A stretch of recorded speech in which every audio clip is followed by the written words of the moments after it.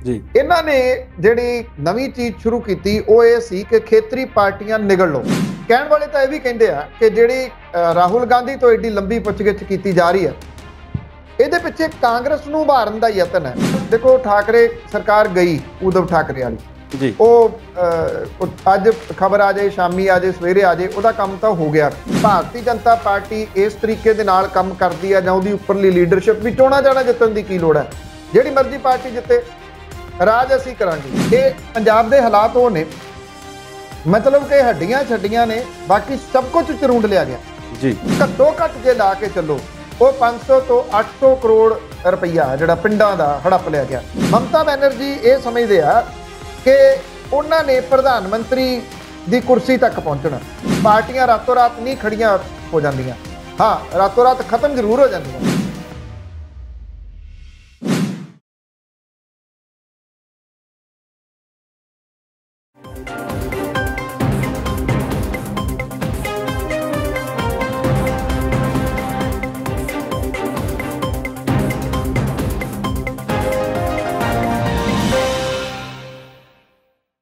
सत श्री अकाल। तुसी देख रहे हो पंजाबी नैशनल टीवी ते प्रोग्राम है सच्चियां ते खरियां पन्नू दियां। ते असी सब तो पहला स्वागत करते हैं अपने एक्सपर्ट जिहड़े पंजाब ते भारत ते राष्ट्री मसलियां ते भी ते अंतरराष्ट्री मसलियां ते भी साडे नाल इस प्रोग्राम विच शमूलीयत करते हैं, अपने विचार दिंदे ने ते बहुत बेबाकी नाल विचार दिंदे ने। पन्नू साहब सत श्री अकाल जी, स्वागत इस प्रोग्राम विच। सत श्री अकाल जी, बहुत धन्नवाद जी, मेहरबानी। पन्नू साहब गल महाराष्ट्र दे महाभारत तो शुरू करनी सी। ਜਦੋਂ ਲੋਕਤੰਤਰ ਹੋਂਦ ਵਿੱਚ ਆਇਆ 47 ਤੋਂ ਬਾਅਦ ਸੰਵਿਧਾਨ ਬਣਿਆ ਤੇ ਇੱਥੇ ਡਿਊਲ ਫਾਰਮ ਆਫ ਗਵਰਨਮੈਂਟ ਜਿਹੜੀ ਉਹ ਬਣਾਈ ਗਈ। ਸਟੇਟਸ ਦੀ ਇੱਕ ਸਰਕਾਰ ਤੇ ਦੇਸ਼ ਦੀ ਇੱਕ ਸਰਕਾਰ। ਸਟੇਟਸ ਕਹਿ ਲਓ ਜਾਂ ਅਸੀਂ ਰਾਜ ਕਹਿ ਲੈਂਦੇ ਸੀ ਇਹਨਾਂ ਨੂੰ, ਕਿ ਇੱਕ ਛੋਟੀ ਸਰਕਾਰ ਹੈ ਜਿਹੜੀ ਇੱਕ ਸੂਬੇ ਨੂੰ ਦੇਖਦੀ ਹੈ ਤੇ ਫਿਰ ਇੱਕ ਸੈਂਟਰ ਦੀ ਸਰਕਾਰ ਹੈ। ਉਦੋਂ ਹੋਰ ਸਰਕਾਰਾਂ, ਹੋਰ ਪਾਰਟੀਆਂ ਜਿਹੜੀਆਂ ਉਹ ਨਹੀਂ ਸੀ। ਪਹਿਲੀਆਂ 2-3 ਟਰਮਾਂ 'ਚ ਤੇ ਕੋਈ ਵੀ ਵਿਰੋਧੀ ਧਿਰ ਸਾਹਮਣੇ ਹੀ ਨਹੀਂ ਆ ਸਕੀ, ਜਿਹਨੂੰ ਅਸੀਂ BJP ਦੇ ਰੂਪ 'ਚ ਦੇਖਦੇ ਹਾਂ। ਕਦੀ RSS 'ਚ ਜਲਦਾ ਚਿਰਾਗ ਲੈ ਕੇ ਇਹਨਾਂ ਕੋਲ ਚੋਣ ਨਿਸ਼ਾਨ ਹੁੰਦਾ ਸੀ। 80 ਦੇ ਵਿੱਚ ਬਣ ਕੇ ਫਿਰ ਭਾਜਪਾ ਬਣੀ। ਉਸ ਤੋਂ ਪਹਿਲਾਂ ਕਾਮਰੇਡ ਜਾਂ ਕੁਝ ਹੋਰ ਧੜੇ, ਲੋਕ ਦਲ, ਜਨਤਾ ਦਲ ਜਿਹੜੇ ਆ ਉਹ ਜ਼ਰੂਰ ਸੀ। ਇੰਦਰਾ ਗਾਂਧੀ ਜਦੋਂ ਤੱਕ ਲੈ ਕੇ ਆਉਂਦੇ ਆ ਸਿਆਸਤ ਦੇ ਵਿੱਚ, ਤੇ ਫਿਰ ਸਰਕਾਰਾਂ ਦੀ ਜਿਹੜੀ ਤੋੜ ਭੰਨ ਆ ਉਹ ਹੋਣੀ ਸ਼ੁਰੂ ਹੋਈ। ਕਿਤੇ ਕਿਤੇ ਰਾਸ਼ਟਰਪਤੀ ਰਾਜ ਲਾ ਦੇਣਾ, ਸਰਕਾਰ ਸੂਬੇ ਦੀ ਭੰਗ ਕਰ ਦੇਣੀ। ਪਰ ਜਿੱਦਾਂ ਅਸੀਂ ਇੱਕ ਪੜ੍ਹਦੇ ਹਾਂ ਕਹਾਣੀ, ਜਿਉਂ-ਜਿਉਂ ਭਿੱਜੇ ਕੰਬਲੀ ਤਿਉਂ-ਤਿਉਂ ਭਾਰੀ ਹੋਏ, ਜਾਂ ਅਸੀਂ ਫਿਰ ਅਕਸਰ ਕਹਿੰਦੇ ਹਾਂ ਕਿ ਅੱਗੇ ਨਾਲੋਂ ਪਿੱਛਾ ਭਲਾ। ਕੁਛ ਕਦਰਾਂ ਕੀਮਤਾਂ, ਕੁਛ ਵੈਲਿਊਜ਼, ਲੋਕਤੰਤਰ, ਵੋਟਾਂ, ਜਿਹੜੀ ਨਿਆਂ ਸੰਗਤੀ ਆ ਜਾਂ ਐਥਿਕਸ ਦੀ ਗੱਲਬਾਤ ਹੁੰਦੀ ਰਹੀ ਸੀ। ਹੁਣ ਤੇ ਹਾਲਾਤ ਇੱਥੇ ਹੋ ਗਏ ਕਿ ਜਦੋਂ ਮਰਜ਼ੀ, ਜਿਹਨੂੰ ਮਰਜ਼ੀ ਇੱਧਰੋਂ ਉੱਧਰ ਲੈ ਜਾਓ, ਪਾਲਾ ਬਦਲ ਕੇ ਇੱਧਰੋਂ ਉੱਧਰ ਲੈ ਜਾਓ। ਅਸੀਂ JMM ਦੇ ਵਾਲੇ ਸਮੇਂ ਦੇ ਵਿੱਚ, ਨਰਸਿਮਹਾ ਰਾਓ ਦੇ ਵਿੱਚ, ਲੋਕ ਸਭਾ ਦੇ ਵਿੱਚ ਪੈਸੇ ਵੀ ਉੱਡਦੇ ਦੇਖੇ। ਫਿਰ BJP ਦਾ ਸਮਾਂ ਆਇਆ ਤੇ ਉਹ ਜਿਹੜੀ ਗੱਲ ਸੀ ਉਹ ਹੋਰ ਅੱਗੇ ਨੂੰ ਚਲੀ ਗਈ। ਚਾਹੇ ਰਾਜਸਥਾਨ ਉਸ ਕਹਾਣੀ ਤੋਂ ਬਚਦਾ ਬਚਿਆ, ਮੱਧ ਪ੍ਰਦੇਸ਼ ਦੇ ਵਿੱਚ ਉਹ ਜਿਹੜੀ ਕਹਾਣੀ ਦੁਹਰਾ ਦਿੱਤੀ ਗਈ। ਹੁਣ ਜਿਹੜੀ ਮਹਾਰਾਸ਼ਟਰ ਦੀ ਸਥਿਤੀ ਹੈ, ਉੱਥੇ ਬਿਲਕੁਲ ਉਸ ਦਿਨ ਜਦੋਂ ਇਹ ਚੋਣਾਂ ਹੋਈਆਂ 19 ਦੇ ਵਿੱਚ ਸਰਕਾਰ ਬਣੀ ਸ਼ਿਵ ਸੈਨਾ ਦੀ ਤੇ ਸ਼ਰਦ ਪਵਾਰ ਤੇ ਕਾਂਗਰਸ ਵਾਲੀ, ਉਸ ਦਿਨ ਵੀ ਇੱਕ ਦਿਨ ਪਹਿਲਾਂ ਰਾਤ ਨੂੰ ਸਹੁੰ ਚੁਕਾ ਦਿੱਤੀ ਗਈ ਸੀ। ਪਰ ਇਹ ਦਿਖਦਾ ਸੀਗਾ ਕਿ ਉਹ ਜਿਹੜੀ ਡੱਡੂਆਂ ਦੀ ਪਸੇਰੀ ਆ ਉਹ ਕਿਸੇ ਵੇਲੇ ਵੀ ਇੱਧਰ ਉੱਧਰ ਛਾਲ ਜਿਹੜੇ ਉਹ ਮਾਰ ਸਕਦੇ ਨੇ। ਹੁਣ ਕਹਾਣੀ ਇੱਕ ਨਵਾਂ ਮੋੜ ਲੈ ਗਈ ਆ ਪੰਜਾਬ ਦੇ ਵਿੱਚ, ਤੇ ਅਸੀਂ ਕੁਝ ਕਤਲਕਾਂਡ ਤੇ ਨਵੀਂ ਸਰਕਾਰ ਨੂੰ ਹੀ ਦੇਖਦੇ ਸੀ, ਤੇ ਹਿੰਦੁਸਤਾਨ ਤੋਂ ਇੱਕ ਨਵੀਂ ਖਬਰ ਆ ਗਈ ਜਿਹਦੇ ਤੇ ਅੱਜ ਚਰਚਾ ਕਰਨੀ ਬਣਦੀ ਹੈ। ਗੁਸਤਾਖੀ ਮਾਫ, ਮੈਂ ਕੁਝ ਗੱਲਾਂ ਵੱਧ ਕੀਤੀਆਂ। ਇਹ ਮਹਾਰਾਸ਼ਟਰ ਵਾਲੀ ਕਹਾਣੀ ਤੋਂ ਸ਼ੁਰੂ ਕਰੀਏ ਜੀ ਅੱਜ ਦਾ ਪ੍ਰੋਗਰਾਮ। ਦੇਖੋ ਮੇਰੀ ਜਾਚੇ, ਜੇ ਆਪਾਂ ਭਾਰਤੀ ਜਨਤਾ ਪਾਰਟੀ ਦੀ ਤੁਸੀਂ ਗੱਲ ਛੋਹੀ ਹੈ, ਤੇ ਅਟਲ ਬਿਹਾਰੀ ਵਾਜਪੇਈ ਹੋਰਾਂ ਨੇ ਪੈਰ ਲਾਏ ਭਾਰਤੀ ਜਨਤਾ ਪਾਰਟੀ ਦੇ। ਜੀ ਬਿਲਕੁਲ। ਪਰ ਉਹਨਾਂ ਨੂੰ ਕ੍ਰੈਡਿਟ ਇਸ ਗੱਲ ਦਾ ਜਾਂਦਾ ਕਿ ਉਹਨਾਂ ਨੇ ਖੇਤਰੀ ਪਾਰਟੀਆਂ ਦੇ ਨਾਲ, ਛੋਟੀਆਂ ਜਿਹੜੀਆਂ ਪਾਰਟੀਆਂ ਸੀ ਜੀ, ਉਹਨਾਂ ਦੇ ਨਾਲ ਗੱਠਜੋੜ ਕਰਕੇ ਸਰਕਾਰ ਚਲਾ ਲਈ। ਉਹਨਾਂ ਦਿਨਾਂ ਦੇ ਵਿੱਚ ਪੰਜਾਬੀ ਦਾ ਵਰਡ ਬਹੁਤ ਫੇਮਸ ਹੁੰਦਾ ਸੀ, ਜੁਗਾੜ ਜੀ। ਜੁਗਾੜ ਦੇ ਨਾਲ ਇਹ ਸਰਕਾਰ ਜਿਹੜੀ ਉਹ ਚੱਲੀ। ਪਰ ਜਿਹੜੀ ਉਹ ਪਹਿਲਾਂ ਵਾਲੀ ਗੱਲ ਸੀ, ਹੁਣ ਵਾਲੀ ਜਿਹੜੀ ਪਾਰਟੀ ਆ, ਜਿਹੜੀ ਭਾਰਤੀ ਜਨਤਾ ਪਾਰਟੀ ਆ, ਉਹ ਅਟਲ ਬਿਹਾਰੀ ਵਾਜਪੇਈ ਵਾਲੀ ਜਾਂ ਲਾਲ ਕ੍ਰਿਸ਼ਨ ਅਡਵਾਨੀ ਵਾਲੀ ਨਹੀਂ ਗੀ। ਇਹ ਅਮਿਤ ਸ਼ਾਹ ਤੇ ਨਰਿੰਦਰ ਮੋਦੀ ਹੋਰਾਂ ਵਾਲੀ ਹੈ ਜੀ। ਇਹਨਾਂ ਨੇ ਜਿਹੜੀ ਨਵੀਂ ਚੀਜ਼ ਸ਼ੁਰੂ ਕੀਤੀ ਉਹ ਇਹ ਸੀ ਕਿ ਖੇਤਰੀ ਪਾਰਟੀਆਂ ਨਿਗਲ ਲਓ ਜੀ।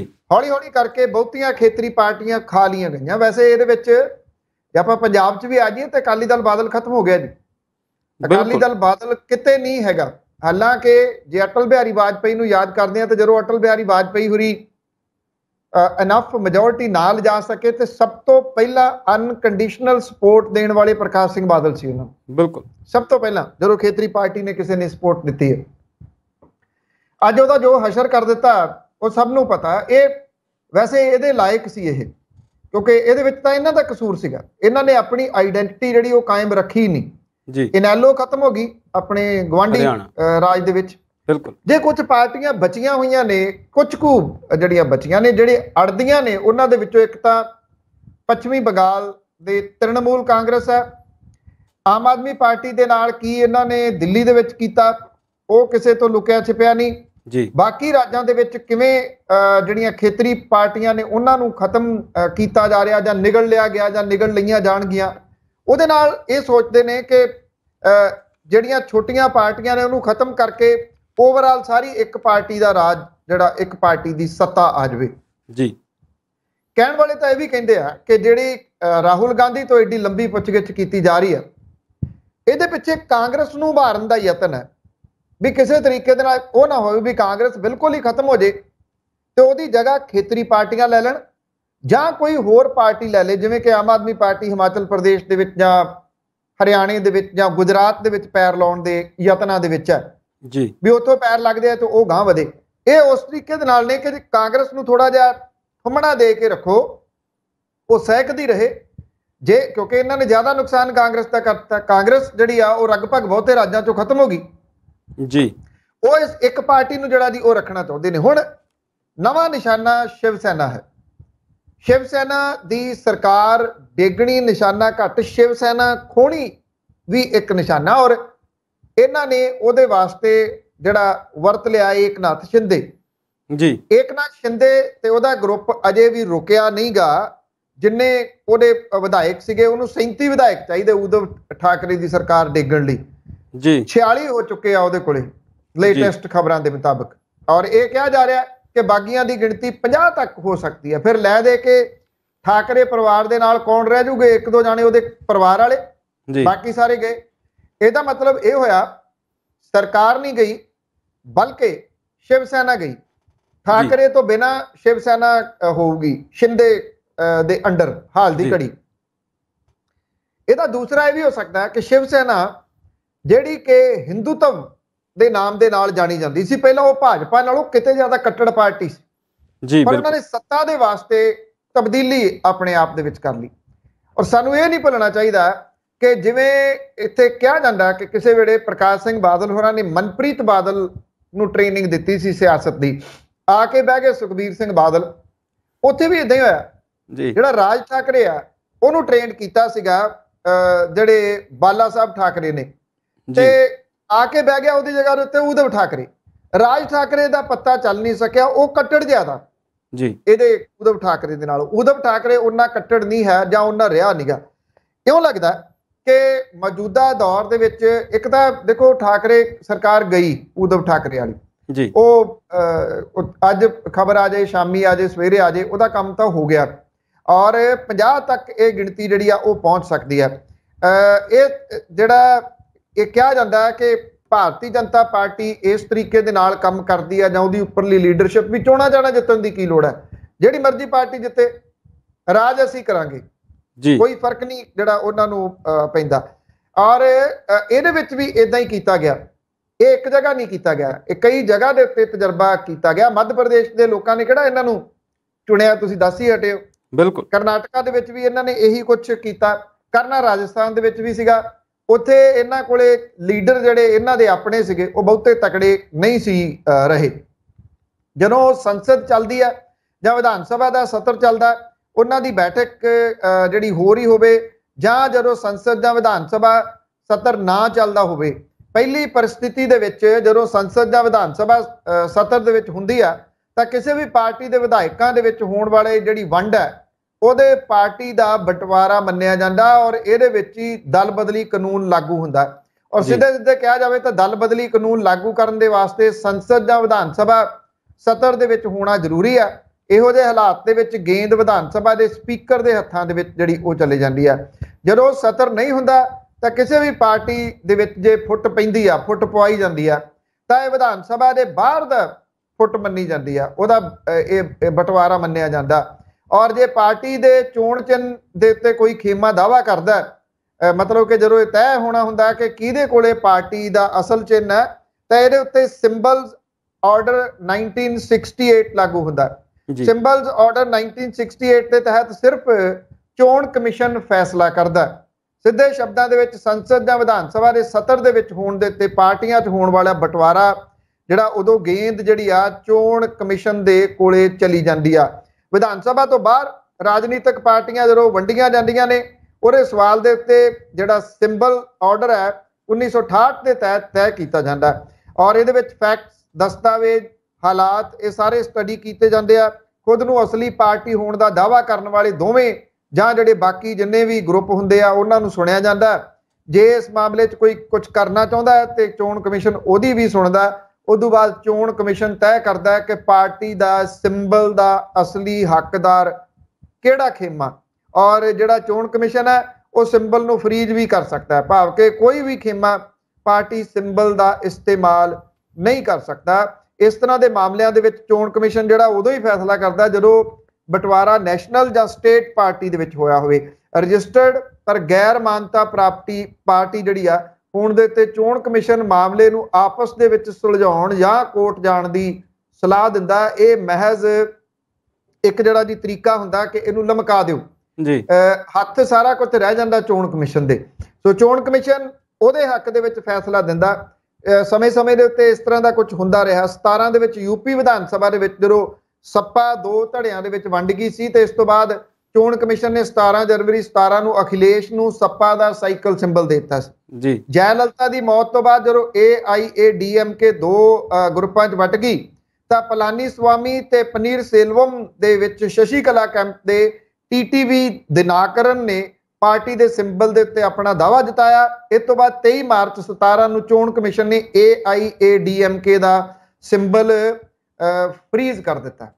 ਤੋ ਹੁਣ ਵੇਖਣਾ ਇਹੀ ਹੋਊਗਾ ਜੀ ਵੀ ਇਹ ਕਿਹਨੂੰ ਦੇ ਦਿੰਦੇ ਆ ਜਾਂ ਫਰੀਜ਼ ਕਰਦੇ ਆ।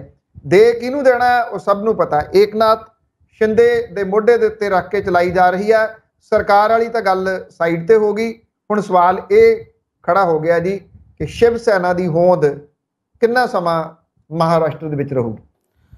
ਬਿਲਕੁਲ ਪੰਨੂ ਸਾਹਿਬ, ਤੁਸੀਂ ਦੱਸਿਆ ਕਿ BJP ਜਿਹੜੀ ਆ ਉਹਦੀ ਜਿਹੜੀ ਪਹਿਲੀ ਜਨਰੇਸ਼ਨ ਸੀ ਉਹ ਕੁਝ ਮੋਡਰੇਟ ਸੀ, ਕਿਸੇ ਹੋਰ ਤਰੀਕੇਕਾਰ ਦੇ ਅਧੀਨ ਉਹ ਕੰਮ ਕਰਦੇ ਸੀ, ਉਹਨਾਂ ਦਾ ਨਜ਼ਰੀਆ ਕੁਝ ਹੋਰ ਸੀ। ਪਰ ਜਿਹੜੀ BJP ਦੀ ਸੈਕੰਡ ਜਨਰੇਸ਼ਨ ਜਾਂ ਇੱਦਾਂ ਕਹਿ ਲਓ ਕਿ 21ਵੀਂ ਸਦੀ ਦੀ ਜਿਹੜੀ BJP ਆ, ਜਿਹਦਾ ਨੇਤਰਤਵ ਜਾਂ ਜਿਹਦੀ ਪ੍ਰਧਾਨਗੀ ਇਸ ਵੇਲੇ ਪ੍ਰਧਾਨ ਮੰਤਰੀ ਤੇ ਗ੍ਰਹਿ ਮੰਤਰੀ ਕਰ ਰਹੇ ਨੇ, ਹਾਲਾਂਕਿ ਪਾਰਟੀ ਦੇ ਪ੍ਰਧਾਨ JP ਨੱਡਾ ਨੇ, ਉਹਨਾਂ ਦਾ ਜਿਹੜਾ ਤੌਰ ਤਰੀਕਾ ਆ ਉਹ ਕੁਝ ਵੱਖਰੇ ਤਰੀਕੇ ਦਾ ਆ। ਤੁਸੀਂ ਉਹਦੇ 'ਚ ਹੋਰ ਵੀ ਇੱਕ ਗੱਲ ਸ਼ਾਮਲ ਕੀਤੀ ਕਿ ਚੋਣ ਜਿਹਨੇ ਮਰਜ਼ੀ ਜਿੱਤੀ ਹੋਵੇ ਸਰਕਾਰ ਤੇ ਅਸੀਂ ਚਲਾਵਾਂਗੇ। ਫਿਰ ਜਦੋਂ ਅਸੀਂ ਚਰਚਾ ਕਰਦੇ ਹਾਂ ਜਾਂ ਫਿਰ ਲੋਕਤੰਤਰ ਨੂੰ ਮੰਨਣ ਵਾਲੇ, ਸੰਵਿਧਾਨ ਨੂੰ ਮੰਨਣ ਵਾਲੇ ਲੋਕ ਇਹਨੂੰ ਦੇਖਦੇ ਨੇ ਤਾਂ ਫਿਰ ਸਾਨੂੰ ਉਹਦੇ ਲਈ ਥੋੜ੍ਹਾ ਜਿਹੀ ਤਕਲੀਫ ਵੀ ਹੁੰਦੀ ਆ। ਹਾਲਾਂਕਿ ਇਹ ਸਾਰੀਆਂ ਚੀਜ਼ਾਂ ਜਿਹੜੀਆਂ ਆ ਉਹ ਪਿਛਲੀਆਂ ਸਰਕਾਰਾਂ, ਮੇਰੇ ਪਿਛਲੀਆਂ ਕਹਿਣ ਤੋਂ ਭਾਵ ਗੈਰ BJP ਸਰਕਾਰਾਂ ਵੀ ਇਹੋ ਕੁਝ ਭਾਰਤ ਵਿੱਚ ਸਮੇਂ-ਸਮੇਂ 'ਤੇ ਕਰਦੀਆਂ ਰਹੀਆਂ ਨੇ। ਸ਼ਿਵ ਸੈਨਾ ਦਾ ਕੀ ਹੋਵੇਗਾ, ਇਹ ਗੱਲ ਬਿਲਕੁਲ ਇੱਕ ਵਾਜਬ ਹੈ। ਅਤੇ ਅਸੀਂ ਕੁਝ ਸਮਾਂ ਪਹਿਲਾਂ, ਜੇਕਰ ਪੰਨੂ ਸਾਹਿਬ ਮੈਂ ਗੱਲ ਕਰਾਂ ਉਸ ਦੌਰ ਦੀ ਜਦੋਂ ਭਾਰਤ ਵਿੱਚ ਰਾਜਨੀਤਿਕ ਸਥਿਰਤਾ ਦੇਖੀ ਗਈ, ਚਾਹੇ ਉਹ ਇੰਦਰ ਕੁਮਾਰ ਗੁਜਰਾਲ ਦਾ ਸਮਾਂ ਸੀ, ਚਾਹੇ ਉਹ VP ਸਿੰਘ ਦਾ ਟਾਈਮ ਸੀ, ਚੰਦਰ ਸ਼ੇਖਰ ਦਾ ਟਾਈਮ ਸੀ, ਉਦੋਂ ਸਾਡੇ ਵਰਗੇ ਸਿਆਸਤ ਵਿੱਚ ਰੁਚੀ ਰੱਖਣ ਵਾਲੇ ਜਾਂ ਘੱਟ ਸਮਝ ਰੱਖਣ ਵਾਲੇ ਲੋਕਾਂ ਨੂੰ ਲੱਗਦਾ ਸੀਗਾ ਕਿ ਸਿਆਸੀ ਸਥਿਰਤਾ ਜਿਹੜੀ ਹੈ ਉਹ ਇੱਕ ਜ਼ਰੂਰੀ ਚੀਜ਼ ਹੈ। ਪਰ ਹੁਣ ਜਿਸ ਤਰੀਕੇ ਦੇ ਨਾਲ ਰਾਜਾਂ ਦੇ ਵਿੱਚ ਹਾਲਾਤ ਦੇਖੇ ਜਾਂਦੇ ਨੇ, ਰਾਜਾਂ ਦੀਆਂ ਸਿਆਸੀ ਪਾਰਟੀਆਂ ਦਾ ਇੱਕ ਵੱਖਰੇ ਤਰੀਕੇ ਦੇ ਨਾਲ ਘਾਣ ਦੇਖਿਆ ਜਾ ਰਿਹਾ, ਫਿਰ ਲੱਗਦਾ ਕਿ ਨਹੀਂ, ਭਾਰਤ ਦੀ ਜਿਹੜੀ ਰਾਜਨੀਤਿਕ ਪ੍ਰਕਿਰਿਆ ਆ ਉਹਨੂੰ ਤੁਸੀਂ ਅਮਰੀਕਾ ਨਾਲ ਜਾਂ ਕਿਸੇ ਹੋਰ ਦੇਸ਼ ਨਾਲ ਤੋਲ ਕੇ ਮਾਪ ਕੇ ਨਹੀਂ ਦੇਖ ਸਕਦੇ। ਇੱਥੇ ਦੀ ਰਾਜਨੀਤੀ ਵੀ ਵੱਖਰੀ ਆ, ਇੱਥੇ ਦਾ ਰਾਜਨੀਤਿਕ ਢਾਂਚਾ ਵੀ ਵੱਖਰਾ ਹੈ। ਚਲੋ ਤਕੜੇ ਦਾ ਸੱਤੀ ਵੀ ਹੀ 100 ਹੁੰਦਾ ਜੀ, ਜੋ ਉਹ ਕਰਦੇ ਨੇ ਅੱਜ ਉਹ ਕਰੀ ਜਾਣਗੇ ਅਤੇ ਸਮਾਂ ਇਸ ਗੱਲ ਦਾ ਜਵਾਬ ਬਿਹਤਰ ਦੇਵੇਗਾ। ਅਸੀਂ ਇੱਕ ਲਈਏ ਬ੍ਰੇਕ ਤੇ ਫਿਰ ਕਰਦੇ ਹਾਂ ਕੁਝ ਹੋਰ ਗੱਲਬਾਤ।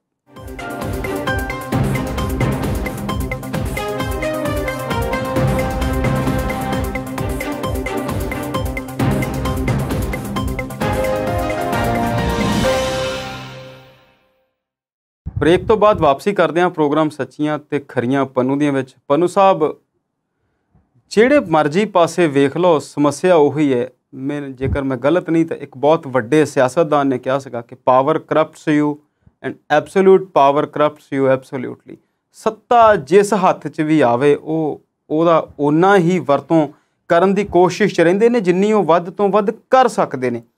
ਇਹ ਵਰਤੋਂ ਜਿਹੜੀ ਆ ਉਹ ਲਗਭਗ, ਜੇਕਰ ਅਸੀਂ ਆਪਣੇ ਖਿੱਤੇ ਦੀ ਗੱਲ ਕਰੀਏ, ਇਕੱਲੇ ਭਾਰਤ ਦੀ ਨਾ ਗੱਲ ਕਰਾਂ, ਪਾਕਿਸਤਾਨ, ਬੰਗਲਾਦੇਸ਼, ਸ਼੍ਰੀਲੰਕਾ, ਏਸ਼ੀਆ ਦੀ ਜੇ ਮੈਂ ਗੱਲ ਕਰਾਂ ਤਾਂ ਬਹੁਤੀ ਵਾਰ ਉਹ ਜਿਹੜੀ ਵਰਤੋਂ ਆ ਉਹ ਆਪਣੇ ਲਈ ਅਤੇ ਆਪਣਿਆਂ ਲਈ ਹੀ ਕੀਤੀ ਜਾਂਦੀ ਹੈ। ਪੰਜਾਬ ਦੇ ਵਿੱਚ ਸੱਤਾ ਦੇ ਵਿੱਚ ਤਬਦੀਲੀ ਆਈ ਅਤੇ ਇਹੋ ਜਿਹੀਆਂ ਗੱਲਾਂ ਦੇਖਣ ਨੂੰ ਮਿਲ ਰਹੀਆਂ ਨੇ। ਇਹੋ ਜਿਹੇ ਘੁਟਾਲੇ, ਇਹੋ ਜਿਹੇ ਝੂਠ, ਚਾਹੇ ਉਹ ਇੱਕ ਗੱਲ ਨੂੰ ਲੈ ਕੇ ਹੋਵੇ ਚਾਹੇ ਦੂਜੀ ਗੱਲ ਨੂੰ ਲੈ ਕੇ ਹੋਵੇ। ਹਾਲਾਂਕਿ ਮੁੱਢਲੇ ਦੌਰ ਦੇ ਵਿੱਚ ਉਹ ਸ਼ਿਕਾਇਤਾਂ ਜਾਂ ਦੋਸ਼ ਹੀ ਨੇ, ਪਰ ਜਦੋਂ ਉਹ ਸਰਸਰੀ ਨਜ਼ਰ ਨਾਲ ਦੇਖਦੇ ਹਾਂ ਤਾਂ ਕੁਝ ਸਮਝ ਤੇ ਲੱਗਦਾ ਹੈ ਕਿ ਗੜਬੜ ਤੇ ਜ਼ਰੂਰ ਹੈ। ਕੱਲ੍ਹ ਕੁਝ ਦਿਨਾਂ ਦੇ ਵਿੱਚ ਕੁਝ 27-28 ਕੇਸਾਂ ਦੀ ਗੱਲ ਹੁੰਦੀ ਸੀ ਅਤੇ ਅੱਜ ਬਠਿੰਡੇ ਤੋਂ ਤੁਸੀਂ ਇੱਕ ਹੋਰ ਖਬਰ ਲੈ ਕੇ ਆਏ ਹੋ ਕਿ ਕਿਵੇਂ ਪੰਚਾਇਤੀ ਜ਼ਮੀਨਾਂ ਦਾ ਜਿਹੜਾ ਨੁਕਸਾਨ ਉਹ ਹੁਣ ਤੱਕ ਕੀਤਾ ਗਿਆ, ਕਿਹੋ ਜਿਹੀਆਂ ਘਟਨਾਵਾਂ ਨੇ। ਹਾਲਾਂਕਿ ਅਸੀਂ ਕੋਈ ਬਹੁਤ ਵੱਡੇ ਐਨਾਲਿਸਟ ਨਹੀਂ ਹਾਂ, ਪਰ ਜੇਕਰ ਇਸ ਸਰਕਾਰ ਦੇ 3 ਮਹੀਨਿਆਂ ਦੀ ਗੱਲ ਕਰੀਏ ਤਾਂ ਸਭ ਤੋਂ ਮੁੱਖ ਰੂਪ ਦੇ ਵਿੱਚ ਪੰਚਾਇਤੀ ਜ਼ਮੀਨਾਂ 'ਤੇ ਕਬਜ਼ੇ ਛਡਾਉਣ ਵਾਲੀ ਘਟਨਾ ਹੀ ਜਿਹੜੀ ਆ ਉਹ ਉੱਭਰ ਕੇ ਸਾਹਮਣੇ ਆਉਂਦੀ ਆ। ਹੋਰ ਵੀ ਬਹੁਤ ਸਾਰੇ ਕੰਮ ਹੋਣਗੇ, ਪਰ ਇਹ ਸਭ ਤੋਂ ਵੱਡੀ ਗੱਲ ਹੈ। ਹੁਣ ਜਿਹੜੀ ਤੁਸੀਂ ਅੱਜ ਦੀ ਖਬਰ ਹੈ ਬਠਿੰਡੇ ਦੀ ਜੀ, ਉਹਦੇ 'ਤੇ ਆਪ ਹੀ ਦੱਸਣਾ ਸ਼ੁਰੂ ਕਰ। ਦੇਖੋ, ਇਉਂ ਲੱਗਦਾ ਹੈ ਕਿ ਜੇ 8-10 ਕਰੋੜ ਦਾ ਕੋਈ ਘਪਲਾ ਹੋਵੇ ਤੇ ਉਹ ਪੰਜਾਬ ਦੇ ਵਿੱਚ ਇਹ ਗਿਣਿਆ ਜਾਂਦਾ ਵੀ ਇਹ ਕੋਈ ਘਪਲਾ ਥੋੜ੍ਹੀ ਹੈ, ਛੋਟਾ ਲੱਗਦਾ ਉਹ। ਹਾਂ, ਉਹਨੂੰ ਘਪਲਾ ਹੀ ਨਹੀਂ ਗਿਣਿਆ ਜਾਂਦਾ, ਉਹ ਖਬਰ ਵੀ ਨਹੀਂ ਹੈਗੀ ਕਿਤੇ ਜੀ। ਦੇਖੋ, ਭਾਰਤ ਭੂਸ਼ਣ ਆਸ਼ੂ ਭੱਜਿਆ ਫਿਰਦਾ ਹਾਈ ਕੋਰਟ 'ਚ, ਉਹਨੂੰ ਖੈਰ ਨਹੀਂ ਪਈ ਜੀ। 2000 ਕਰੋੜ ਰੁਪਈਏ ਦਾ ਉਹ ਟੈਂਡਰ ਘੁਟਾਲਾ ਜੀ। ਇੱਕ ਘੁਟਾਲਾ ਹੋਇਆ ਸੀਗਾ ਅਕਾਲੀ ਭਾਜਪਾ ਰਾਜ ਦੇ ਵੇਲੇ, ਇਰੀਗੇਸ਼ਨ ਘੁਟਾਲਾ, ਸਿੰਚਾਈ ਘੁਟਾਲਾ ਜੀ। ਔਰ ਸਿੰਚਾਈ ਘੁਟਾਲਾ 2000 ਕਰੋੜ ਰੁਪਈਏ ਦਾ ਦੱਸਦੇ ਉਦੋਂ ਦਾ ਜੀ। ਅੱਜ ਤਾਂ ਤੁਸੀਂ ਲਾ ਲਓ, ਜੇ ਅੱਜ ਦੇ ਹਿਸਾਬ ਦੇ ਨਾਲ ਉਹਨੂੰ ਲਾਉਣਾ ਹੋਵੇ ਤੇ ਉਹ ਲਗਭਗ 3000 ਕਰੋੜ ਜਾਂ ਉਸ ਤੋਂ ਜ਼ਿਆਦਾ ਦਾ ਘੁਟਾਲਾ ਜੀ। ਉਹ ਔਰ ਜਿੰਨੇ ਘੁਟਾਲੇ ਹੋਏ ਨੇ, ਮੈਂ ਤਾਂ ਸਵੇਰੇ ਵੀ ਲਿਖਿਆ ਸੀਗਾ ਕਿ ਪੰਜਾਬ ਦੇ ਹਾਲਾਤ ਤਾਂ ਸਾਇੰਸ ਰੂਮ ਦੇ ਵਿੱਚ ਉਹ ਟੰਗੇ ਹੋਏ ਸਕਲਟਨ ਵਾਲੇ ਆ, ਬਿਲਕੁਲ, ਜਿਹਨੂੰ ਆਪਾਂ ਹੱਥ ਤਾਂ ਨਹੀਂ ਸੀ ਲਾਉਣ ਦਿੰਦੇ, ਵੈਸੇ ਉਹ ਸ਼ੋ ਪੀਸ ਹੁੰਦਾ ਸੀਗਾ, ਪਰ ਉਹਨੂੰ ਜੇ ਤੁਸੀਂ ਛੇੜਦੇ ਸੀ ਉੱਪਰੋਂ ਕਈ ਵਾਰੀ ਹੱਥ ਲੱਗ, ਮਾਸਟਰਾਂ ਤੋਂ ਡਰਦਿਆਂ ਓਲੇ ਲਾ ਲੈਣਾ ਤੇ ਉਹ ਥੱਲੋਂ ਤੱਕ ਫਿਰ ਹਿਲਦਾ ਸੀ ਨਾ, ਇਦਾਂ। ਬਿਲਕੁਲ, ਇਹ ਪੰਜਾਬ ਦੇ ਹਾਲਾਤ ਉਹ ਨੇ, ਮਤਲਬ ਕਿ ਹੱਡੀਆਂ ਛੱਡੀਆਂ ਨੇ, ਬਾਕੀ ਸਭ ਕੁਝ ਚਰੂੰਡ ਲਿਆ ਗਿਆ ਜੀ। ਚਮਕੌਰ ਸਾਹਿਬ ਹਲਕੇ ਦੇ ਵਿੱਚ ਜਿੱਥੋਂ ਮਾਈਨਿੰਗ ਹੁੰਦੀ ਸੀਗੀ ਜੀ, ਉੱਥੋਂ ਇਹ ਕਿਹਾ ਜਾ ਰਿਹਾ ਕਿ ਮਿੱਟੀ ਤਾਂ ਜਿਹੜੀ ਜਾਂ ਰੇਤਾ ਆਲੇ ਦੁਆਲੇ ਤੋਂ ਤਾਂ ਚੁੱਕੀ, ਬਿਲਕੁਲ, ਦਰਿਆ ਦੇ ਅੰਦਰੋਂ ਮਸ਼ੀਨਾਂ ਲਾ ਕੇ 30-30, 35-35 ਫੁੱਟ ਦਰਿਆ ਚੋਂ ਉਹ ਰੇਤਾ ਕੱਢ ਲਈ ਜੀ। ਮੈਂ ਤਾਂ ਇਹ ਸੋਚ ਰਿਹਾ, ਜਿਵੇਂ ਮੌਨਸੂਨ ਆ ਰਿਹਾ ਹੈ, ਕਿਹਾ ਜਾ ਰਿਹਾ ਕਿ ਮੌਨਸੂਨ ਸਟਰੋਂਗ ਆ ਲਗਭਗ, ਇਸ ਵਾਰੀ ਜ਼ਿਆਦਾ ਮੀਂਹ ਪੈਂਦੇ ਆ, ਹੜ੍ਹਾਂ ਦੀ ਸਥਿਤੀ ਪੈਦਾ ਹੋ ਜਾਂਦੀ ਹੈ। ਪਤਾ ਨਹੀਂ ਇਸ ਵਾਰੀ ਜਿਹੜਾ ਉਹ ਕਿੰਨਾ ਨੁਕਸਾਨ ਹੋਣਾ, ਪਤਾ ਹੀ ਨਹੀਂ ਕਿੰਨਾ ਨੁਕਸਾਨ ਹੋਣਾ। ਇਹ ਨਹੀਂ ਪਤਾ ਕਿ ਕਿਹੜੇ ਪੁਲ ਜਿਹੜੇ ਆ ਉਹ ਰੁੜ ਜਾਣੇ ਆ, ਕਿਹੜੇ ਟ੍ਰੇਨ ਵਾਲੇ ਜਿਹੜੇ ਪੁਲ ਆ ਉਹ ਰੁੜ ਜਾਣੇ ਆ। ਜਿੰਨਾ ਰੇਤ ਮਾਫੀਆ ਕੱਢ ਕੇ ਪਿਛਲੇ ਸਾਲਾਂ ਦੇ ਦੌਰਾਨ ਲੁੱਟ ਕੇ ਲੈ ਗਿਆ ਸਾਰਾ ਕੁਝ, ਮਤਲਬ ਕਿ ਮਿੱਟੀ ਵੀ ਨਹੀਂ ਜਿਹੜੀ ਉਹ ਛੱਡੀ, ਦਰਿਆ ਵੀ ਖਾ ਗਏ। ਏਡੇ ਇਹਨਾਂ ਦੇ ਢਿੱਡ ਨੇ। ਜੇ ਤੁਸੀਂ ਕਿਤੇ ਜਿਹੜੀਆਂ ਨਸ਼ਾ ਛਡਾਉਣ ਵਾਲੀਆਂ ਗੋਲੀਆਂ ਨੇ ਉਹਦਾ ਲਾ ਲਓ, ਉਹਦਾ ਘਪਲਾ ਜਿਹੜਾ ਉਹ ਪਿਆ। ਕਿਤੇ ਬਲਵੀਰ ਸਿੰਘ ਸਿੱਧੂ ਤੇ ਉਹਦਾ ਭਰਾ ਇੱਕ NGO ਰਜਿਸਟਰਡ ਕਰਾਉਂਦੇ ਆ ਜੀ, ਇੱਕ ਜ਼ਮੀਨ ਲੈ ਜਾਂਦੇ ਆ, ਕਹਿੰਦੇ ਗਊਸ਼ਾਲਾ ਵਾਸਤੇ ਜ਼ਮੀਨ ਲਈ ਆ 10 ਕਿੱਲੇ, ਪ੍ਰਾਈਮ ਲੈਂਡ, ਮੈਂ ਕਹਿੰਦਾ ਸੁਪਰ ਪ੍ਰਾਈਮ ਲੈਂਡ। ਔਰ ਉਹਦੀ ਅਰਜੀ ਕੀ ਪਾਈ ਹੋਈ ਆ ਜਿਹੜੀ ਲੈਂਡ ਚੇਂਜ ਦੀ, ਕਿ ਅਸੀਂ ਇੱਥੇ ਗਊਸ਼ਾਲਾ ਚਲਾਉਣੀ ਆ, 2 ਕਿੱਲਿਆਂ 'ਚ ਗਊਸ਼ਾਲਾ ਚਲਾਵਾਂਗੇ, 8 ਕਿੱਲਿਆਂ ਦੇ ਵਿੱਚ ਸਾਨੂੰ ਪਰਮਿਸ਼ਨ ਦਿੱਤੀ ਜਾਵੇ ਮਾਲ ਬਣਾਉਣ ਦੀ, ਤਾਂ ਕਿ ਉਸ ਮਾਲ ਦੀ ਕਮਾਈ ਦੇ ਨਾਲ ਫਿਰ ਅਸੀਂ ਗਊਸ਼ਾਲਾ ਚਲਾਈਏ। ਬਿਲਕੁਲ, ਹੈ ਨਾ ਹੈਰਾਨਗੀ ਵਾਲੀ ਗੱਲ ਜੀ। ਬਿਲਕੁਲ ਜੀ। ਸ਼ਾਇਦ ਇਹ ਸਿਆਸਤਦਾਨ ਹੀ ਇਹ ਕਰ ਸਕਦੇ ਆ। ਸਿਆਸਤ ਇੱਕ ਧੰਦਾ ਬਣਾ ਕੇ ਇਹਨਾਂ ਲੋਕਾਂ ਨੇ ਲੁੱਟ ਕੇ ਖਾ ਗਏ ਪੰਜਾਬ ਨੂੰ ਜੀ। ਅਕਸਰ ਗੱਲ ਚੱਲਦੀ 3 ਲੱਖ ਕਰੋੜ ਦਾ ਕਰਜ਼ਾ ਕਿੱਥੋਂ ਚੜ ਗਿਆ ਜੀ। ਆ ਤੁਹਾਡੇ ਸਾਹਮਣੇ ਆ ਜੀ, ਲੁੱਟ ਕੇ ਜ਼ਮੀਨਾਂ ਇਹ ਲੈ ਗਏ। 60,000 ਏਕੜ 2 ਜਿਹੜੇ ਬਲਾਕ ਨੇ ਚੰਡੀਗੜ੍ਹ ਮੋਹਾਲੀ ਦੇ ਨੇੜੇ ਪੈਂਦੇ, ਉਹਨਾਂ ਦੇ ਵਿੱਚ ਉਹਨਾਂ ਦੇ ਉੱਤੇ ਇਹ ਰਸੂਖਦਾਨ ਲੋਕ ਕਬਜ਼ੇ ਕਰੀ ਬੈਠੇ ਆ। ਇਹਦੇ ਵਿੱਚ ਸਾਬਕਾ ਮੁੱਖ ਮੰਤਰੀ ਵੀ ਸ਼ਾਮਲ ਨੇ, ਇਹਦੇ ਵਿੱਚ ਸਾਬਕਾ ਮੰਤਰੀ ਸ਼ਾਮਲ ਨੇ, ਇਹਦੇ ਵਿੱਚ ਸਾਬਕਾ DGP ਸ਼ਾਮਲ ਹੈ। ਇਹਦੇ 'ਚ ਸਾਬਕਾ ਪੁਲਿਸ ਵਾਲੇ ਸ਼ਾਮਲ ਨੇ, ਇਹਦੇ 'ਚ ਸਾਡਾ ਪੱਤਰਕਾਰ ਭਾਈਚਾਰਾ ਵੀ ਸ਼ਾਮਲ ਦੱਸਿਆ ਜਾਂਦਾ। ਦਰਜਨ ਤੋਂ ਉੱਪਰ ਪੱਤਰਕਾਰ ਨੇ ਜਿਨ੍ਹਾਂ ਨੇ ਬਹੁਤ ਵੱਡੀਆਂ ਵੱਡੀਆਂ ਕੋਠੀਆਂ ਉੱਥੇ ਜਿਹੜੀਆਂ ਉਹ ਬਣਾਈਆਂ ਨੇ ਪਹਾੜਾਂ ਦੇ ਪੈਰਾਂ ਦੇ ਵਿੱਚ, ਜਿੱਥੇ ਸੱਚੀ ਪੁੱਛੋ ਤੇ ਬਣ ਨਹੀਂ ਜਿਹੜਾ ਉਹ ਸਕਦੀ ਜੀ, ਬਣਾਈਆਂ ਹੋਈਆਂ ਨੇ ਉੱਥੇ। ਹੁਣ ਇਹ ਬਠਿੰਡੇ ਦੇ ਅੱਧੀ ਦਰਜਨ ਦੇ ਕਰੀਬ ਪਿੰਡ ਨੇ ਜਿਨ੍ਹਾਂ ਦੀ ਜ਼ਮੀਨ 2012 ਦੇ ਵਿੱਚ ਜਦੋਂ ਵਿਧਾਨ ਸਭਾ ਚੋਣਾਂ ਆਈਆਂ ਸੀਗੀਆਂ, 7 ਦੇ ਵਿੱਚ ਸਰਕਾਰ ਆਉਂਦੀ ਆ ਅਕਾਲੀ ਭਾਜਪਾ, 17 ਤੱਕ ਰਹਿੰਦੀ ਹੈ ਜੀ। 12 ਦੀਆਂ ਚੋਣਾਂ ਤੋਂ ਪਹਿਲਾਂ ਸ਼ਾਇਦ ਉਹਨਾਂ ਨੂੰ ਇਹ ਯਕੀਨ ਨਹੀਂ ਸੀਗਾ ਕਿ ਅਸੀਂ ਦੁਬਾਰਾ ਸੱਤਾ ਦੇ ਵਿੱਚ ਆਵਾਂਗੇ ਜੀ। ਮੈਂ ਉਹ ਬੜੀਆਂ ਕਲੋਜ਼ਲੀ ਵਾਚ ਕੀਤੀਆਂ ਨੇ ਸਾਰੀਆਂ ਜਿਹੜੀਆਂ ਉਹ ਚੋਣਾਂ। ਔਰ ਇਹ ਇੱਥੇ ਪਟਿਆਲੇ ਦੇ ਵਿੱਚ ਤਾਂ ਇਹ ਸੀਗਾ ਕਿ ਜਿਹੜੇ ਮੀਡੀਆ ਐਡਵਾਈਜ਼ਰ ਸੀ ਕੈਪਟਨ ਅਮਰਿੰਦਰ ਸਿੰਘ ਦੇ, ਉਹਨੇ ਇੱਕ ਮਰਸਡੀਜ਼ ਗੱਡੀ ਜਿਹੜੀ ਸੀ ਉਹ ਉੱਪਰੋਂ ਉਹ ਕਟਵਾਈ ਸੀਗੀ ਕਿ ਉਹਦੇ ਵਿੱਚੋਂ ਕੁਰਸੀ ਜਿਹੜੀ ਆ ਉਹ ਕੈਪਟਨ ਅਮਰਿੰਦਰ ਸਿੰਘ ਦੀ ਨਿਕਲਣੀ ਆ। ਵੀ ਮੁੱਖ ਮੰਤਰੀ ਦੀਆਂ ਇੰਨੀਆਂ ਤਿਆਰੀਆਂ ਹੋ ਚੁੱਕੀਆਂ ਸੀ ਜੀ। ਮੁੱਖ ਮੰਤਰੀ ਜਿਹੜੇ ਮਾਫ ਕਰਨਾ ਉਦੋਂ ਕੈਪਟਨ ਅਮਰਿੰਦਰ ਸਿੰਘ ਹੋਰੀ, ਅਰੂਸਾ ਆਲਮ ਆ ਗਈ ਤੇ ਉਹ ਪਹਾੜਾਂ ਤੇ ਚੜ ਗਏ ਤੇ ਅਕਾਲੀ ਭਾਜਪਾ ਵਾਲਿਆਂ ਨੇ ਜਿਹੜਾ ਸੀ ਉਹ ਮੈਨੇਜ ਕਰ ਲਈਆਂ, ਜਿਹਨੂੰ ਚੋਣ ਮੈਨੇਜ ਕਹਿਣ ਲੱਗ ਗਏ ਸੀ ਬਾਅਦ ਚ ਸੁਖਬੀਰ ਸਿੰਘ ਬਾਦਲ ਨੇ, ਰਿਜ਼ਰਵ ਸੀਟਾਂ ਮੈਨੇਜ ਕਰ ਲਈਆਂ ਜੀ। 12 ਦੀਆਂ ਚੋਣਾਂ ਤੋਂ ਪਹਿਲਾਂ ਇਹਨਾਂ ਨੇ ਕੀ ਕੀਤਾ, ਅੱਧੀ ਦਰਜਨ ਪਿੰਡਾਂ ਦੀ ਜਿਹੜੀ ਜ਼ਮੀਨ ਆ ਉਹ ਹੜੱਪ ਲਈ ਜੀ, ਭਾਵ ਕਿ ਉਹ ਪ੍ਰਾਈਵੇਟ ਲੋਕਾਂ ਦੇ ਨਾਂ ਦੇ ਉੱਤੇ ਚੜਾਤੀ। ਪੰਚਾਇਤੀ ਇਹ ਰਕਬਾ ਹੈ, 3701 ਏਕੜ ਪੰਚਾਇਤੀ ਜ਼ਮੀਨ ਇਹ ਹੈਗੀ ਹੈ ਜੀ, ਪ੍ਰਾਈਵੇਟ ਲੋਕਾਂ ਦੇ ਨਾਂ ਕੀਤੀ ਗਈ ਆ। ਜੀਦੇ ਪਿੰਡ ਦੀ 155 ਏਕੜ, ਖੇਮੂਆਣੇ ਦੀ 119 ਏਕੜ, ਜੰਡਾਵਾਲਾ ਦੀ 1475 ਏਕੜ, ਗੋਨੇਆਣਾ ਖੁਰਦ ਦੀ 274 ਏਕੜ, ਹਰਰਾਏਪੁਰ ਦੀ 923 ਏਕੜ, ਵਿਰਕ ਕਲਾਂ ਦੀ 755 ਏਕੜ ਸ਼ਾਮਲ ਹੈ। ਔਰ ਇਹ ਕਿਹਾ ਜਾ ਰਿਹਾ ਕਿ ਇਹਦੀ ਕੀਮਤ ਜਿਹੜੀ ਆ ਉਹ ਲਗਭਗ 800 ਕਰੋੜ ਰੁਪਈਆ ਇਸ ਵੇਲੇ ਜੀ, ਇੰਨੀ ਇਸ ਜ਼ਮੀਨ ਦੀ ਜਿਹੜੀ ਉਹ ਕੀਮਤ ਆ। ਅੱਛਾ, ਗੱਲ ਇੱਥੇ ਛੱਡੀ ਨਹੀਂ ਇਹਨਾਂ ਨੇ ਜੀ। 17 ਦੇ ਵਿੱਚ ਜਦੋਂ ਚੋਣਾਂ ਆਉਣੀਆਂ ਸੀਗੀਆਂ ਵਿਧਾਨ ਸਭਾ ਦੀਆਂ, ਉਦੋਂ ਪਹਿਲਾਂ ਇੱਥੇ ਇਹ ਜਿਹੜਾ ਰਕਬਾ ਸੀਗਾ ਇਹਦਾ ਫੈਸਲਾ ਕਲੈਕਟਰ ਕੋਲੋਂ ਕਰਵਾ ਲਿਆ ਗਿਆ ਜੀ।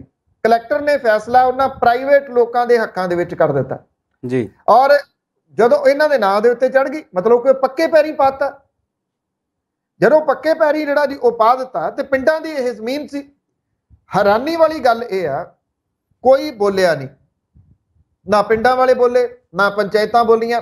ਸ਼ਾਇਦ ਹੋ ਸਕਦਾ ਕਿ ਹੁਣ ਸਮਝ ਆਉਣ ਲੱਗੇ ਲੋਕਾਂ ਨੂੰ ਕਿ ਇੱਕ ਸਰਪੰਚੀ ਲੈਣ ਦੇ ਵਾਸਤੇ ਕਰੋੜਾਂ ਰੁਪਏ ਖਰਚ ਕਿਉਂ ਕੀਤੇ ਜਾਂਦੇ ਆ ਜੀ। ਔਰ ਇਹ ਸ਼ਾਇਦ ਇਸ ਕਰਕੇ ਕੀਤੇ ਜਾਂਦੇ ਆ ਵੀ ਬਾਅਦ ਦੇ ਵਿੱਚ ਤਾਂ ਬਣ ਹੀ ਜਾਣੇ ਆ ਨਾ, ਨਹੀਂ ਤਾਂ ਅਦਰਵਾਈਜ਼ ਆਮ ਬੰਦਾ ਸੋਚਦਾ ਸਰਪੰਚ ਦੀ ਕੀ ਤਨਖਾਹ ਹੋਈ, ਸਰਪੰਚ ਕਿੱਥੋਂ ਪੈਸੇ ਬਣਾ ਲੂਗਾ।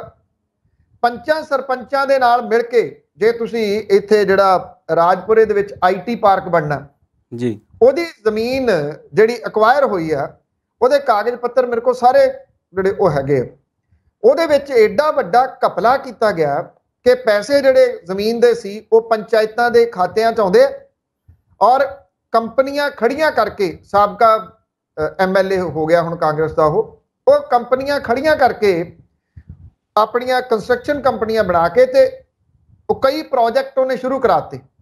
ਪ੍ਰੋਜੈਕਟ ਕੀ ਸ਼ੁਰੂ ਕਰਾਏ? ਸਕੂਲ ਹੈ, ਸਕੂਲ ਦੇ ਬਿਲਕੁਲ ਨਾਲ ਮੈਰਿਜ ਪੈਲੇਸ ਜੀ। ਅੱਛਾ, 23 ਬੱਚੇ ਨੇ ਸਕੂਲ ਦੇ, ਨਾ 11 ਬੱਚੇ ਨੇ ਸਕੂਲ ਦੇ, ਇੱਕ ਪਿੰਡ ਦੇ 23 ਕਮਰਿਆਂ ਦਾ ਪ੍ਰੋਜੈਕਟ ਸ਼ੁਰੂ ਕਰ ਲਿਆ ਜੀ। 11 ਬੱਚਿਆਂ ਲਈ 23 ਕਮਰੇ, ਸਿਰਫ ਨੀਹਾਂ ਭਰੀਆਂ ਜੀ। ਜਿੰਨੇ ਪ੍ਰੋਜੈਕਟ ਨੇ ਉਹਦੀਆਂ ਨੀਹਾਂ ਭਰੀਆਂ ਤੇ 100% ਪੇਮੈਂਟ ਲੈ ਲਈ ਜੀ।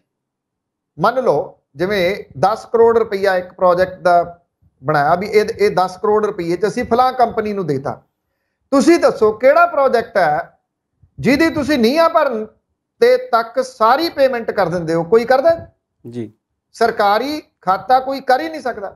5-5 ਫੁੱਟ ਦੇ ਉੱਤੇ ਸਬਮਰਸੀਬਲ ਪੰਪ ਜਿਹੜੇ ਉਹ ਲਾ ਦਿੱਤੇ। ਪੈਸਾ ਇਕੱਠਾ ਕਰਨਾ ਸੀ, ਪੈਸਾ ਖਾ ਲਿਆ। ਇੱਕ ਸਬਮਰਸੀਬਲ ਪੰਪ ਦੇ ਵਿੱਚ ਕਿੰਨਾ ਪੈਸਾ ਖਾਦਾ ਗਿਆ? ਕਰੋੜਾਂ ਰੁਪਈਆ।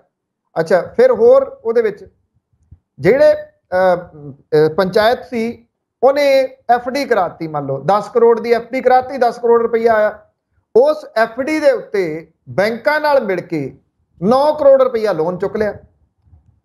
ਪਿੰਡ ਦੀ ਪੰਚਾਇਤ ਨੂੰ ਦਿਸਦਾ ਹੈ ਕਿ FD ਖੜੀ ਹੈ ਜੀ, FD ਤਾਂ ਖਾਲੀ ਖੜੀ ਹੈ, FD ਦੇ ਪਿੱਛੋਂ ਤਾਂ ਪੈਸਾ ਚੁੱਕ ਲਿਆ ਜੀ।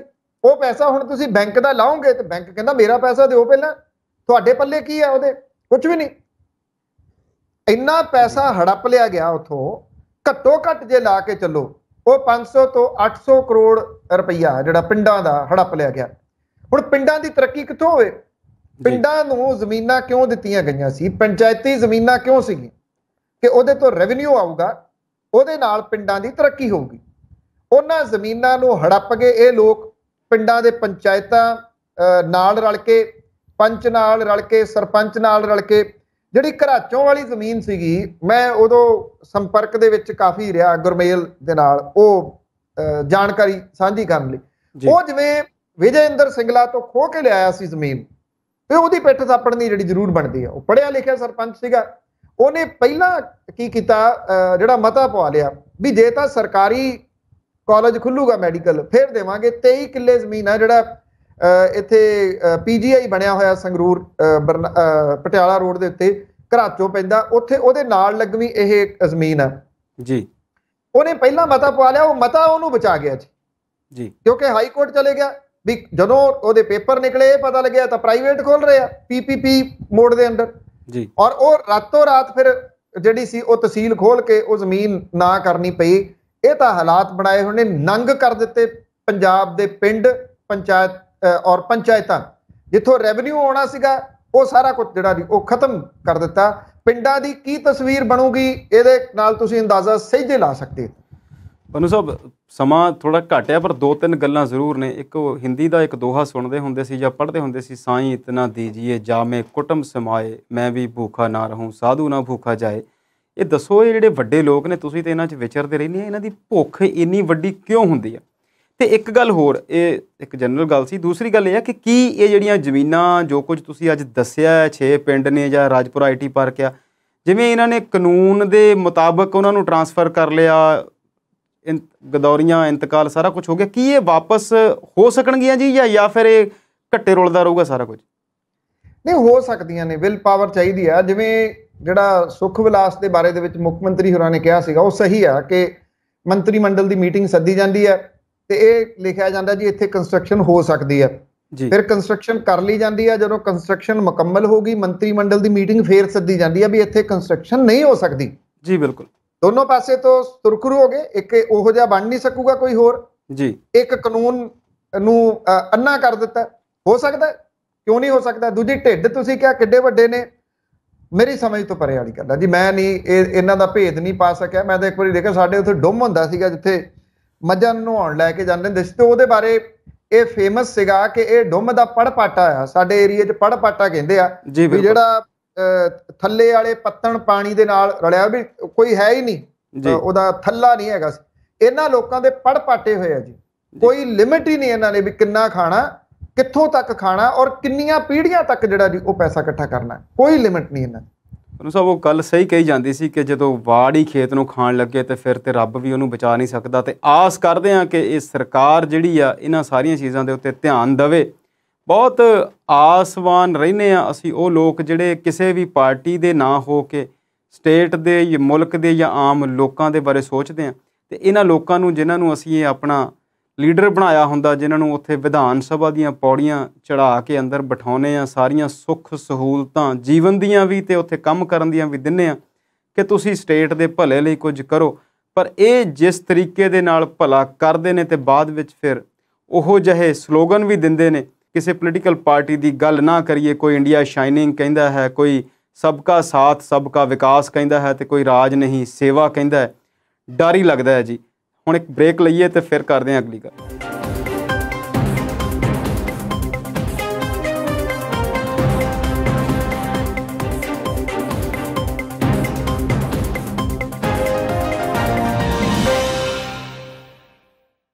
ਬ੍ਰੇਕ ਤੋਂ ਬਾਅਦ ਵਾਪਸੀ ਕਰਦੇ ਹਾਂ।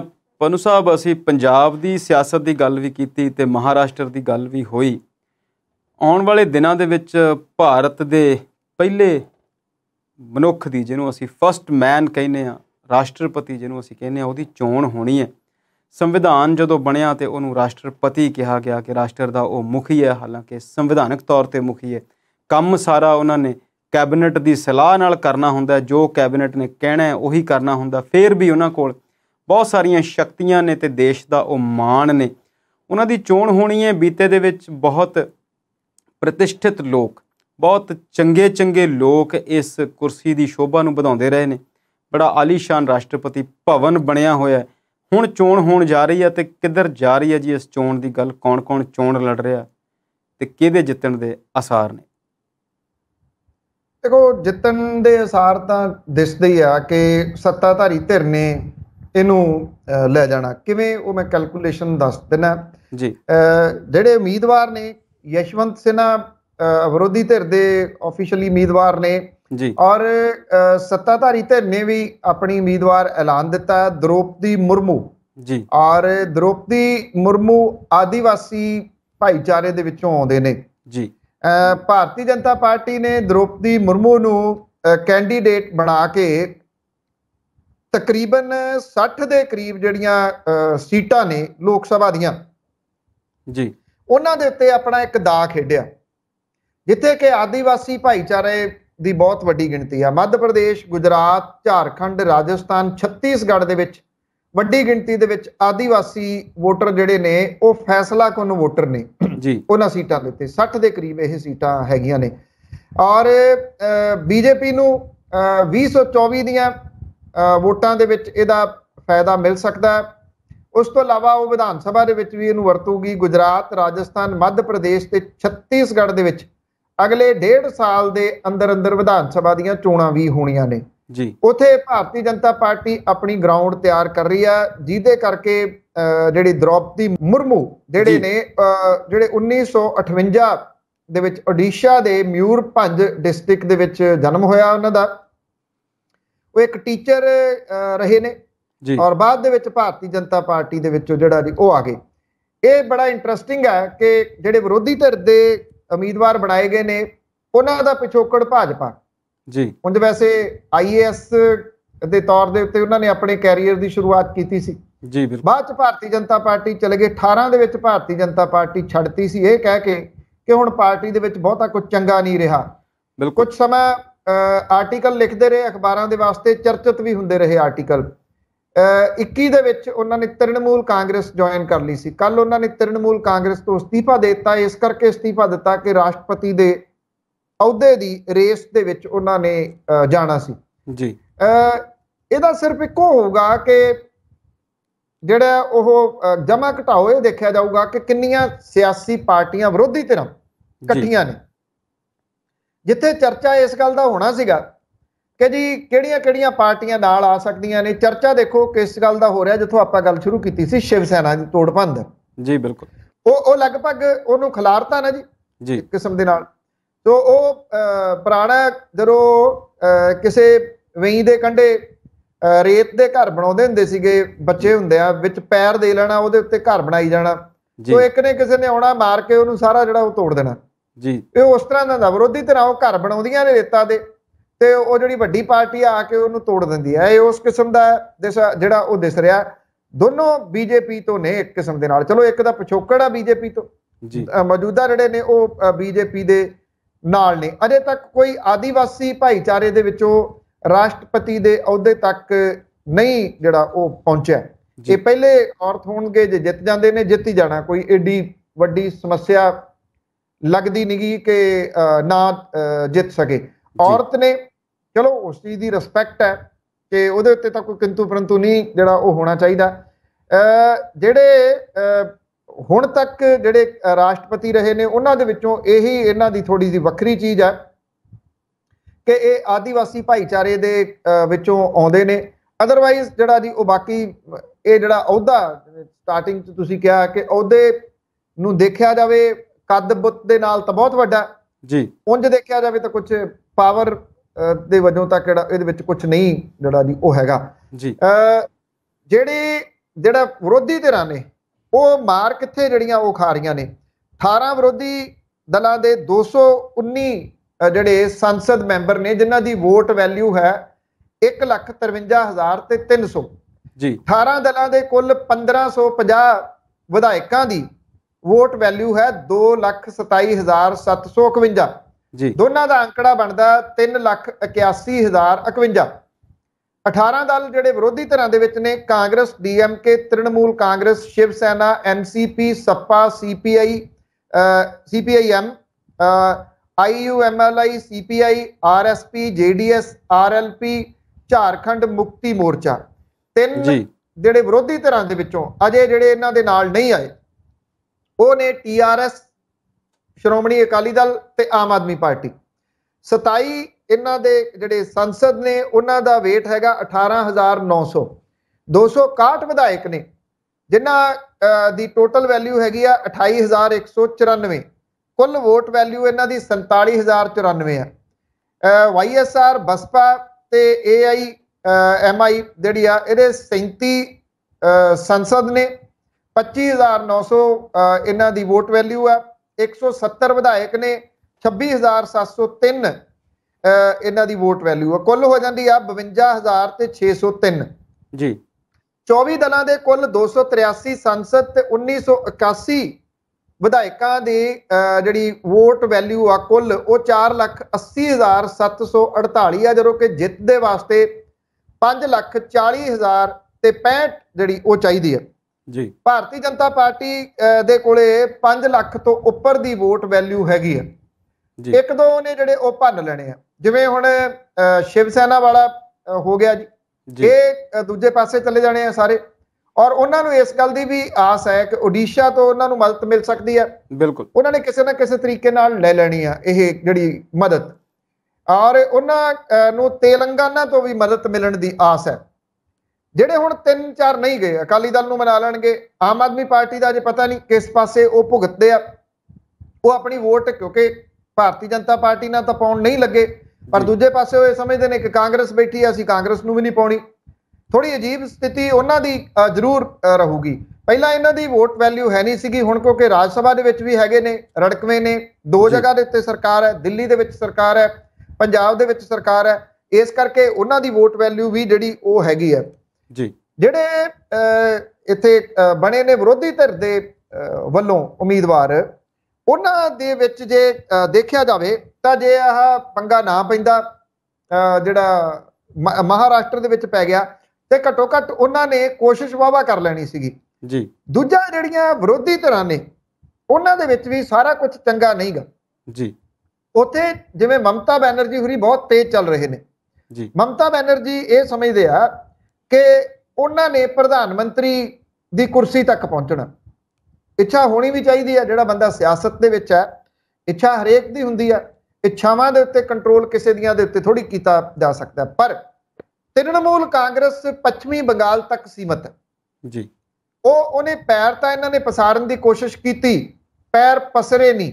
ਪੈਰ ਪਸਰਨ ਦੇ ਅਸਾਰ ਵੀ ਅਜੇ ਨਹੀਂ ਹੈਗੇ ਜੀ ਕਿ ਇੱਕਦਮ ਕੋਈ ਪੈਰ ਜਿਹੜੇ ਪਸਰ ਜਾਣਗੇ, ਕਿਉਂਕਿ ਪਾਰਟੀਆਂ ਰਾਤੋਂ ਰਾਤ ਨਹੀਂ ਖੜੀਆਂ ਹੋ ਜਾਂਦੀਆਂ। ਹਾਂ, ਰਾਤੋਂ ਰਾਤ ਖਤਮ ਜ਼ਰੂਰ ਹੋ ਜਾਂਦੀਆਂ ਨੇ।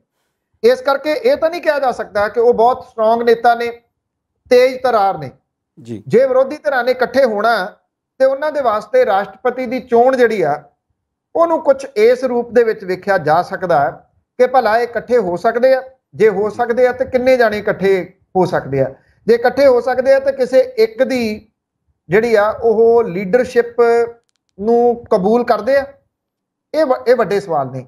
ਸੱਪਾ ਵਾਲੇ ਹੈਗੇ ਨੇ ਉਧਰ ਬੈਠੇ ਹੋਏ, ਨਾਲ ਦੀ ਨਾਲ ਜੇ ਆਪਾਂ ਲਾਈਏ ਤਾਂ ਤਾਮਿਲਨਾਡੂ ਵਾਲੇ ਸਾਈਡ ਦੇ ਉੱਤੇ ਚੁੱਪ ਤਾਂ ਉਹ ਵੀ ਨਹੀਂ ਬੈਠੇ। ਲੀਡਰਸ਼ਿਪ ਤਾਂ ਉਹ ਵੀ ਭਾਲਣਗੇ, ਹਰ ਕੋਈ ਜਿਹੜਾ ਉਹ ਭਾਲੂਗਾ। 24 ਦੇ ਵਿੱਚ ਜਿਹੜਾ ਜੇ ਵਿਰੋਧੀ ਧਿਰਾਂ ਇਕੱਠੀਆਂ ਨਹੀਂ ਹੁੰਦੀਆਂ, ਜਿਹਦੇ ਚਾਂਸਸ ਅਜੇ ਕੋਈ ਬਹੁਤ ਵੱਡੇ ਲੱਗਦੇ ਨੇਗੇ। ਇਹ ਡਿਪੈਂਡ ਕਰਦਾ ਅਗਨੀਪਥ ਵਾਲੇ ਮਾਮਲੇ ਦੇ ਉੱਤੇ ਵੀ ਜੀ। ਇਹ ਕਿੰਨਾ ਉੱਪਰ ਦਾ ਮਾਮਲਾ, ਕਿਉਂਕਿ ਇਹਦੇ ਵਿੱਚ ਇਹਦੇ ਨਾਲ ਕੋਈ ਧਰਮ ਨਹੀਂ ਜੁੜਿਆ ਹੋਇਆ। ਇਹ ਨੌਜਵਾਨਾਂ ਦਾ ਮਸਲਾ, ਔਰ ਨੌਜਵਾਨ ਵੱਡਾ ਵੋਟ ਬੈਂਕ ਨੇ ਜੀ। ਜੇ ਤਾਂ ਇਹ ਮਸਲਾ ਲੰਬਾ ਖਿੱਚਿਆ ਜਾਂਦਾ, ਕਿਉਂਕਿ ਜਿਵੇਂ ਆਪਾਂ ਦੇਖਿਆ ਕਿ ਕਿਸਾਨੀ ਅੰਦੋਲਨ ਚੱਲਿਆ, ਸਾਲ ਤੱਕ ਇਹਨਾਂ ਨੇ ਪਰਵਾਹ ਹੀ ਨਹੀਂ ਕੀਤੀ, ਫਿਰ ਇੱਕਦਮ ਜਿਹੜਾ ਜੀ ਉਹ ਵਾਪਸ ਲੈ ਲਏ। ਹੁਣ ਵੀ ਜਿਵੇਂ ਉਹਦਾ ਜਾਰੀ ਹੋ ਗਿਆ, ਆਨਲਾਈਨ ਨੋਟੀਫਿਕੇਸ਼ਨ ਜਾਰੀ ਹੋ ਗਿਆ, ਕਰੋ ਜੀ ਭਰਤੀ ਛੇਤੀ ਕਰੋ, ਛੇਤੀ ਛੇਤੀ ਅਗਨੀਵੀਰ ਲੈ ਕੇ ਆਓ। ਉਹ ਅਗਨੀਵੀਰ ਵਾਲਾ ਮਾਮਲਾ ਕਿੰਨੀ ਦੇਰ ਤੱਕ ਚੱਲਦਾ, ਇਹਦੇ ਉੱਤੇ ਬਹੁਤ ਕੁਝ ਨਿਰਭਰ ਕਰੂਗਾ। ਵਿਰੋਧੀ ਧਿਰਾਂ ਇਸ ਅਗਨੀਪਥ ਵਾਲੇ ਮਾਮਲੇ ਨੂੰ ਕਿੰਨਾ ਚੁੱਕਦੀਆਂ ਨੇ, ਇਹਦੇ ਉੱਤੇ ਵੀ ਬਹੁਤ ਨਿਰਭਰ ਕਰੂਗਾ। ਪੰਨੂ ਸਾਹਿਬ, ਤੁਸੀਂ ਵਜ੍ਹਾ ਫਰਮਾਇਆ ਕਿ ਇਸ ਮੁੱਦੇ ਨੇ ਵੀ ਭਾਰਤ ਦੀ ਰਾਜਨੀਤੀ ਨੂੰ ਦਿਸ਼ਾ ਜਿਹੜੀ ਆ ਉਹ ਦੇਣੀ ਹੈ, ਪਰ ਕਿਸਾਨ ਅੰਦੋਲਨ ਵਰਗਾ ਤਿੱਖਾਪਣ ਇਹਦੇ 'ਚ ਦੇਖਣ ਨੂੰ ਮਿਲ ਨਹੀਂ ਰਿਹਾ। ਤੇ ਦੂਸਰੀ ਗੱਲ, ਇੱਕ ਸਰਕਾਰ ਦੇ ਪੱਖ ਤੋਂ ਦੇਖੀਏ ਤੇ NSA ਚਾਹੇ ਦੁਪਾਲ ਸਾਹਿਬ ਹੋਣ ਤੇ ਚਾਹੇ ਉਹ ਸੈਨਾ ਦੇ ਮੁਖੀ ਹੋਣ, ਅਸੀਂ ਉਹਨਾਂ ਦੀ ਸ਼ਾਨ ਦੇ ਖਿਲਾਫ ਕੁਝ ਨਹੀਂ ਕਹਿੰਦੇ, ਪਰ ਜਿਸ ਤਰੀਕੇ ਦੇ ਨਾਲ ਉਹ ਆਪਣੀ ਯੋਜਨਾ ਦੀ ਪ੍ਰਸ਼ੰਸਾ ਕਰਦੇ ਨੇ, ਜਿਸ ਤਰੀਕੇ ਦੇ ਨਾਲ ਉਹ ਪ੍ਰੈਸ ਕਾਨਫਰੰਸ ਦੇ ਵਿੱਚ ਆਉਂਦੇ ਨੇ, ਤੇ ਇੱਥੋਂ ਫਿਰ ਭੁਲੇਖਾ ਜਾਪਦਾ ਹੈ ਕਿ ਸਰਕਾਰ ਇਹਨਾਂ ਚੀਜ਼ਾਂ ਨੂੰ ਤਹਈਆ ਕਰ ਚੁੱਕੀ ਆ ਕਿ ਉਹ ਇਸ ਚੀਜ਼ ਨੂੰ ਅੱਗੇ ਲੈ ਕੇ ਵਧਣਗੇ। ਰਾਸ਼ਟਰਪਤੀ ਦੀ ਚੋਣ ਦੇ ਮਾਮਲੇ ਦੇ ਵਿੱਚ ਵੀ ਸਿਆਸੀ ਜਿਹੜਾ ਤੁਸੀਂ ਸਮੀਕਰਨ ਦਿਖਾਏ ਨੇ, ਉਹਦੇ ਤੋਂ ਇਹ ਨਜ਼ਰ ਆਉਂਦਾ ਕਿ ਬੇਸ਼ੱਕ ਉਹਨਾਂ ਕੋਲ ਪੂਰੀ ਤਾਕਤ ਹੈ ਕਿ ਉਹ ਆਪਣਾ ਰਾਸ਼ਟਰਪਤੀ ਚੁਣ ਸਕਦੇ ਨੇ, ਪਰ ਜਦੋਂ ਅਸੀਂ 19 ਦੀਆਂ ਵੋਟਾਂ ਦੀ ਗੱਲ ਕਰਦੇ ਹਾਂ ਤਾਂ ਉਹਨਾਂ ਕੋਲ 40% ਦੇ ਨੇੜੇ ਤੇੜੇ ਦਾ ਵੋਟ ਬੈਂਕ ਹੈ ਪੂਰੇ ਭਾਰਤ ਦੇ ਵਿੱਚ, ਅਤੇ ਉਹ ਜਿਹੜਾ ਦੂਸਰੇ ਪਾਸੇ 60% ਜਾਂ ਕੋਈ 60 ਤੋਂ ਇੱਕਾ ਦੁੱਕਾ ਪ੍ਰਤੀਸ਼ਤ ਉਹਨੂੰ ਘੱਟ ਮੰਨ ਲਈਏ, ਉਹਦੀ ਇਕਜੁੱਟਤਾ ਜਿਹੜੀ ਆ ਉਹ ਵੱਡੇ ਸਵਾਲ ਖੜੇ ਕਰਦੀ ਹੈ। ਜੇਕਰ ਅਸੀਂ ਰਾਸ਼ਟਰਪਤੀ ਭਵਨ ਦੀ ਗੱਲ ਕਰੀਏ ਤਾਂ ਕਦੇ ਡਾਕਟਰ ਰਾਜਿੰਦਰ ਪ੍ਰਸਾਦ, ਐਸ ਰਾਧਾ ਕ੍ਰਿਸ਼ਨਨ ਅਤੇ ਅਬਦੁਲ ਕਲਾਮ ਆਜ਼ਾਦ ਵਰਗੀਆਂ ਸ਼ਖਸੀਅਤਾਂ ਇੱਥੇ ਰਹੀਆਂ ਜਿਨ੍ਹਾਂ ਦਾ ਨਾਮ ਸਾਰੀ ਦੁਨੀਆ ਦੇ ਵਿੱਚ ਬਹੁਤ ਇੱਜ਼ਤ ਨਾਲ ਲਿਆ ਜਾਂਦਾ। ਅਸੀਂ ਆਸ ਕਰਦੇ ਹਾਂ ਕਿ ਸਾਡੇ ਨਵੇਂ ਰਾਸ਼ਟਰਪਤੀ ਵੀ ਇਸ ਰਾਸ਼ਟਰ ਨੂੰ ਕੁਝ ਚੰਗਾ ਦੇ ਕੇ ਜਾਣ, ਇੱਦਾਂ ਨਾ ਕਰਨ ਕਿ ਇੱਥੋਂ ਟਰੱਕ ਭਰ ਕੇ ਜਿਹੜੇ ਮਿਲੇ ਹੋਏ ਤੋਹਫੇ ਉਹਨਾਂ 'ਤੇ ਲੈ ਜਾਣ। ਪੰਨੂ ਸਾਹਿਬ, ਬਹੁਤ ਬਹੁਤ ਸਵਾਗਤ ਤੁਹਾਡਾ ਇਸ ਪ੍ਰੋਗਰਾਮ ਵਿੱਚ ਸ਼ਮੂਲੀਅਤ ਕਰਨ ਲਈ। ਅਗਲੀ ਵਾਰ ਫਿਰ ਮਿਲਾਂਗੇ ਕੁਝ ਨਵੇਂ ਮੁੱਦਿਆਂ ਨਾਲ, ਤਦ ਤੱਕ ਲਈ ਦਿਓ ਇਜਾਜ਼ਤ ਜੀ। ਸਤਿ ਸ਼੍ਰੀ ਅਕਾਲ। ਬਹੁਤ ਮਿਹਰਬਾਨੀ, ਥੈਂਕ ਯੂ।